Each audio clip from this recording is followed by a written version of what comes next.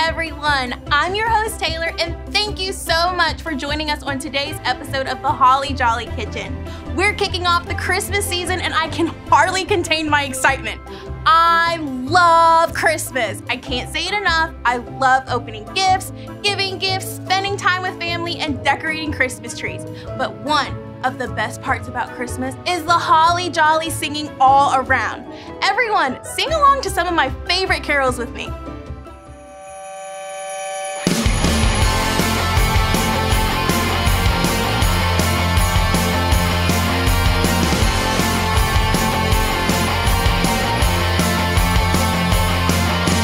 Angels we have heard on high, sweetly singing o'er the plains and the mountains in reply, echoing their joyous strains.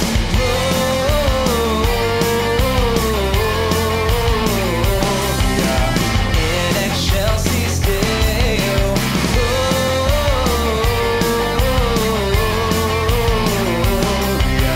in excelsis Deo.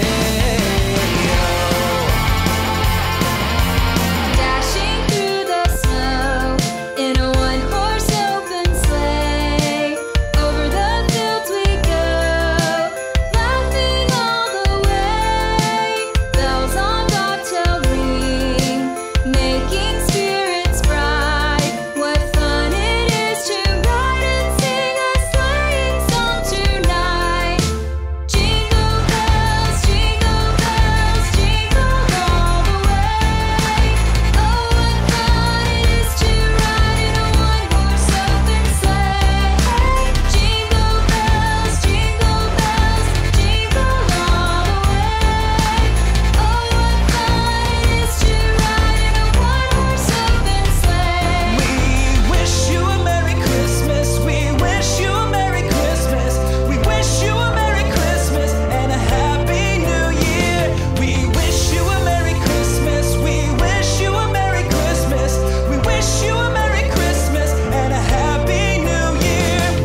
Go tell it on the mountain, over the hills and everywhere. Go tell it on the mountain that Jesus Christ is born. Go tell it on the mountain, over the hills and everywhere. Go tell it on the mountain that Jesus Christ is born. Joy to the world, the Lord is come. Let earth receive her King. Let every heart prepare him room. And heaven and nature sing, and heaven and nature sing, and heaven and nature sing.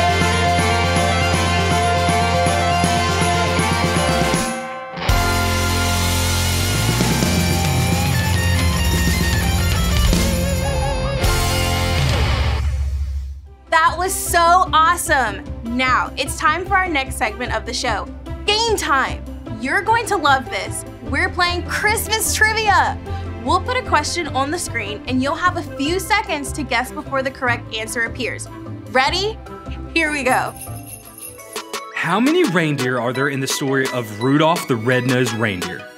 A, 3, B, 1, C, 9, D, 10. C, 9. True or false? The wise men followed the moon to find Jesus. False. They followed a star. What are Frosty's eyes made out of? A, buttons, B, coal, C, rocks, D, acorns. B, coal. What is the main ingredient in gingerbread cookies? A, ginger, B, flour, C, chocolate, D, sugar. D, sugar. How'd you do? I'm sure you were awesome. Now, as you can see here on our show, we love everything about Christmas, but we especially love making and tasting yummy Christmas treats. Here, we have some friends of the show, Graham and Reese, and they are serving up all the fun as they take some requests, challenges, and even just general questions from our viewers at home. I'm sure our audience has cooked up something really special for Graham and Reese today. So let's check in and see what's up in the test kitchen. Reese, tell me you know what time it is. It's Christmas time! Yeah, it's also time to get cooking. So, what's on the menu today? Hit us with that drum roll. Oh, Today's test kitchen challenge is called Taste the Cake. hold up. Taste the cake? That doesn't sound like a recipe. That's because it's not a recipe. Get yourself ready for some good news. Okay. Instead of cooking various kinds of cakes today, our viewers have actually sent in their own personal cake creations for us to taste. Ta-da! Well, this is gonna be interesting. I don't really know if I'm vibing with the idea of trying something from someone else's kitchen. Oh, come on, Graham. Where's your Christmas spirit? I'm all about people sending in their recipe suggestions, but their cakes? I mean, how clean are those cooks? Like, what did they use to wash their hands? Did they use soap and water? Did they use just water? Reese, what if they used olive juice? Olive juice? Who even does that? Graham, I'm sure people are careful when it comes to cleanliness in the kitchen. Well, do you think they're careful enough to clean their countertops before they start? What if they haven't cleaned their oven in years? What if there are gross little creepy crawlers all around their countertops and in their mixing bowls? What if I bite into a spider? A spider, Reese, a spider. Dude, chill. I'm sure they clean their hands and their kitchens. Now, forget all of that craziness and let's see what kind of cake this viewer sent in. Is that a red velvet cake? You got it, Graham. Apparently, this viewer used an extra amount of red food coloring to make this cake the color of Santa's suit. But did they use a hairnet? Not just one hairnet. One hairnet is never enough. They need to make sure they use 2 hairnets. I mean, I'm just trying to make sure there's no hair in there. Oh. Come on, Graham. What are you so afraid of? I'm sure they keep their hair far away from the cake. Here, let's just take a bite. No way. Oh, No. Come on. Mm-mm. Come on, Graham. Not going to. Shoo, the train's pulling into the station. No! You're really gonna be like that. Okay. This is scrumptiously opposite. Well, I'll just take your word for it. Okay, let's get this over with and see what kind of cake this next viewer sent in. Oh, you've got to be kidding me. It's a fruitcake. Fruitcake? Man, this stuff always makes an appearance at Christmas. Yeah, I can't even look at it. I don't think I've even met anyone who actually eats this stuff. But that's about to change, right? No, not for me. I don't think so. I mean, people regift this stuff for a reason. It lasts for like ever. I mean, who even knows how long this thing's been around? For all we know, this could have been around before cars were invented.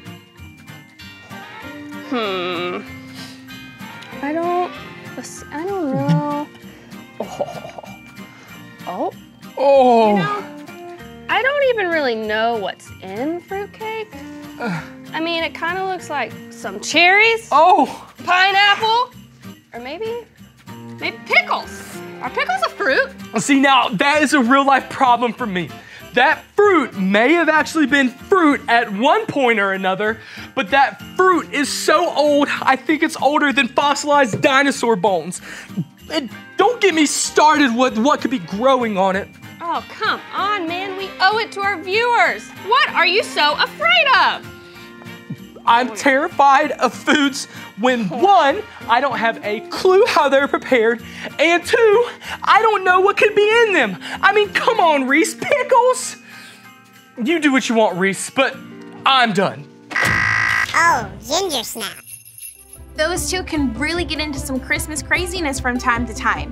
When they find themselves in the middle of a Christmas catastrophe on this show, they can hit the panic button, and that's where I step in as the host and help out.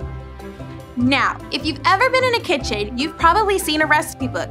This is every chef's best friend. When you follow the recipe exactly, you get an awesome end result that you and all of your friends can enjoy. But just like we saw with Graham and Reese, not every recipe will turn out into something you want to eat. Graham wasn't really into the idea of trying new things because he was so afraid of what he didn't know. Fortunately, I like to run my kitchen on God's recipe book. This is not one that shows us how to make cookies, cakes, candies, or pies. This recipe book helps us to know how to make right choices inside and outside of the kitchen. Who knows what we call God's recipe book? The Bible! That's right, it's called the Bible. And seeing Graham struggle with fear reminds me of a story in the Bible about a woman who was pretty afraid. But God showed her that no matter what, He can do anything. Here, check it out. There's a story in the Bible where we see that God can do anything. It's about a young girl who was living in the town of Galilee. Her name was Mary, and she was engaged to a man named Joseph, but they weren't married yet. One day, while Mary was alone, God sent an angel named Gabriel to give her a message. You see, God had something amazing that He wanted to do in Mary's life. The angel said, "Greetings, the Lord is with you. You are very special to Him." But Mary was very confused about what the angel said. She wondered, "What does this mean?" Gabriel said, "Don't be afraid, Mary. God is very pleased with you." Then he told her how she would become pregnant and give birth to a son, and that she would name him Jesus. Jesus would be great and be called the Son of the Most High. Mary wondered how she could have a baby when she wasn't even married, but Gabriel explained it all to her. Gabriel said, "The Holy Spirit will come to you, and the power of the Most High God will cover you." He went on to tell her that the baby would be holy and be called the Son of God. That wasn't all, though. There was even more good news. Gabriel also told Mary that her cousin Elizabeth was pregnant. Even though Elizabeth was very old, she was going to have a son too, because God can do anything. Mary trusted God and said, "I am the servant of the Lord. Let this happen to me as you say." Then, just like that, the angel went away. Mary got up and went quickly to a town close by to see Elizabeth. When Elizabeth heard Mary was there, she ran to meet her and said, "Mary, God has blessed you more than any other woman, and He has blessed the baby to which you will give birth. When I heard your voice, the baby inside me jumped with joy. You are blessed because you believed that what the Lord said would really happen." It was true. Mary believed God could do anything. Mary began to sing a song praising and thanking God for what He had done. She could have been afraid or worried when the angel gave her this news, but she knew that everything would be just fine because God can do anything. As you saw from that story, Mary had a lot of things that she could have been afraid of.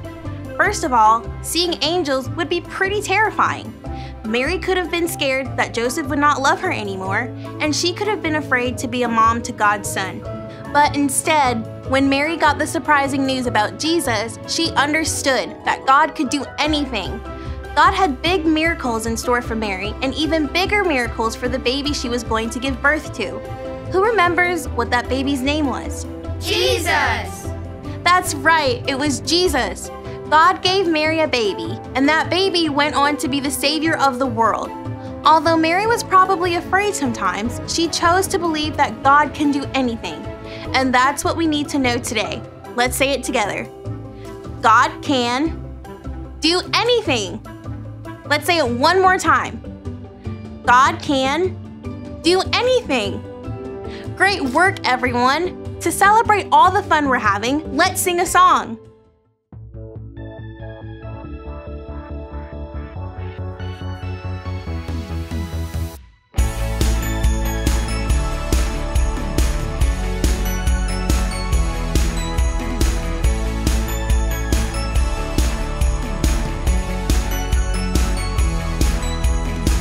Spin around, sing it out.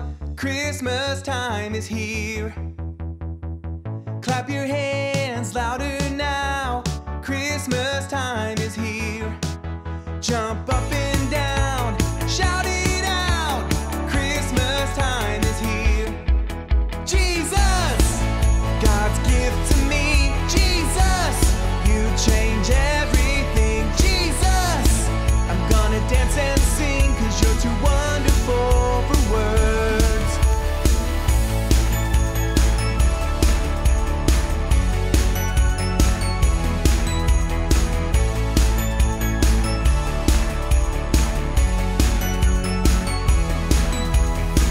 Spin around, sing it out.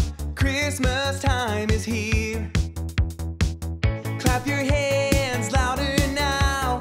Christmas time is here. Jump up and down, shout it out. Christmas time is here. Jesus, God's gift to me. Jesus, you change everything. Jesus, I'm gonna dance and sing 'cause you're too wonderful for words. Jesus, God's gift to me. Jesus, you change everything. Jesus, I'm gonna dance and sing 'cause you're too wonderful for words.